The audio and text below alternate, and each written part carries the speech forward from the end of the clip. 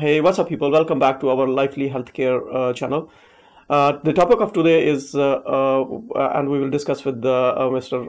Nawaz Ahmed, who's nurse, about the signs and symptoms of the infection. So, Mr. Nawaz, can you advise us how somebody will know that if he got already an infection, and what are the signs or symptoms will indicate him that he will know that he got some type of infection?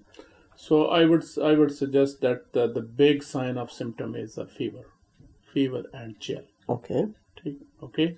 So if somebody has a prolonged fever and chills, I see. sore throat, Okay. or sore mouth, I see. runny nose, Okay. headaches, I see. and sweatiness. I see.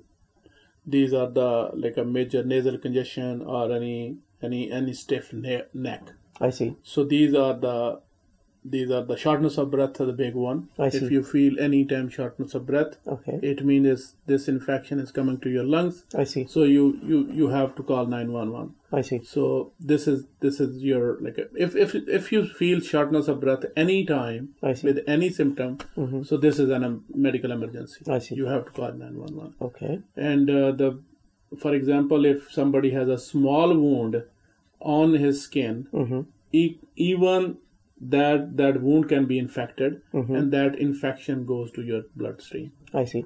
So the big sign is for the infection is a fever, Okay. sore throat, and shortness of breath. So if you feel anytime this is a for sure nasal congestion too. I see. But if you feel anytime shortness of breath, there's a medical emergency. You have see. to call 911. Okay. And then take a medical attention. Yeah. Well, you see, no, I just got confused on one question. I believe that sure. you know that generally in home remedies, when somebody see that you got a fever, so people start putting the ice on your forehead.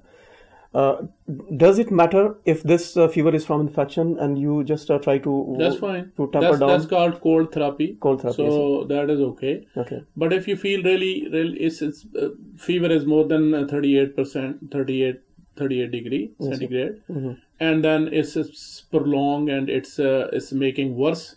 Okay. So that is a sign of infection. I see. You should you should take a medical attention. And if there's a sore throat and you see you have your throat is sore, your mouth is sore, and you're getting to shortness of breath, you're not able to breathe normally, it means that is a sign of infection. I see. Severe sign of infection. I see. Okay. So of course the fever is a body mechanism. It fight with the pathogen. I see. For sure, it's your own immune system. Okay. But sometimes if it's uncontrolled infection, I see. so it's these other symptoms, sign and symptom will come up. I see. And then you will feel really sick. I see. So whenever this is the situation, it means you have a severe infection. Okay. You have infection while you have a fever and small things, but if it's getting worse, Okay. so your situation will be get worse. Whenever you feel you're feeling very sick, and when it's come to the shortness of breath, there's a medical emergency. I see. So you have to pursue. No, it's a very, very common question. Possibly, I mean, talking to you, I start getting some question in my mind. I don't know if people will have the same questions. Sure. Now we're talking about two type of infections. We're talking about the infection which you get from any wound, possibly broken skin, and there's an infection which you get from throat. So, is these infections are acting the same way? Yeah, because it can be infection can be go through in your body from any ways, right? It can be with the wound, with the like a pathogen infection, with like a COVID, right? I see. So it's the same thing. Okay. So you never know what is the like a etiology of the infection is. I see. But when your body start feeling that is a tiredness, it's a fatigue, it's a malaise, so that it means you got infection somewhere. I see. So you don't have to think this way that, oh, where I got it. You have to be prevented. I see. So this is time to focus on yourself. If you're extra sweating, I see.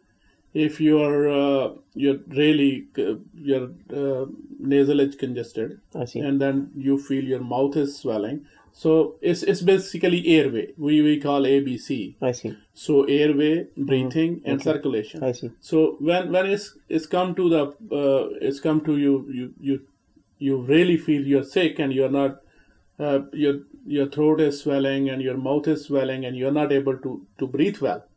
So it means that infection is getting worse and worse. I see. So and you are on the risk. I see. So that means it's a medical emergency. so it is the infection, does not matter how you get it. No, it's infection is there. I see. Infection is there. Yeah. Sign and symptom. We are learning sign and symptom. Okay. When you feel it, it's unbearable. Like sometimes we have a fever, it's bearable. Okay. We have a light headache, we have a light congestion, that's fine. You can still take a home remedy or over the counter medication. You can take it. But if you feel this is not working out and you are getting sick more and more, so it's better to get medical attention. Call your doctor. I see. Call if you don't want to go ER room, so just go to your regular doctor, MD, and then they will figure it out. Thank you very much, Mr. Nawaz. We'll get back again with the second next video with some other topic of health education. Thank you so much.